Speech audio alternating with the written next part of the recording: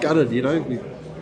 65 minutes, we thought we were on top of them, played really well, and then just got to be a bit more clinical towards the end. So, yeah, disappointed with how that last 15 minutes unfolded. Yeah. What did happen out there? Like, what's been said about just the way things kind of unfolded there? Yeah, we haven't sort of discussed it as a group yet. It's just about being a lot more disciplined, a lot more clinical. We know they have a good bench, the bomb squad they like to call it, and we've just got to be a bit more clinical, disciplined.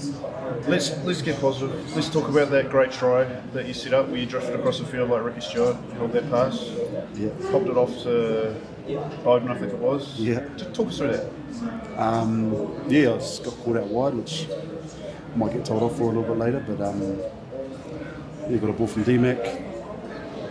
Thought I had a bit of space, a little shot and go, and obviously probably managed to bite on that. And found Bodie in a bit of space and ended this thing.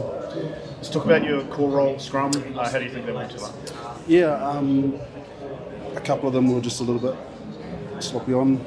Let the box get what they want around their setup. So yeah, we'll go back and review that. It'll be a lot better next week. Yeah, and just on the whole, on the discipline, like how did you feel like things were getting officiated out there? I'm not asking you to like rate the ref or anything. I'm just saying like honestly, how the fine margins in that.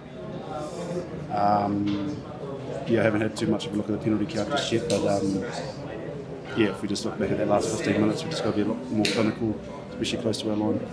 Yeah, and I guess just finally, just looking forward to next week. What did you learn about the Springboks before that you don't know, that you know now?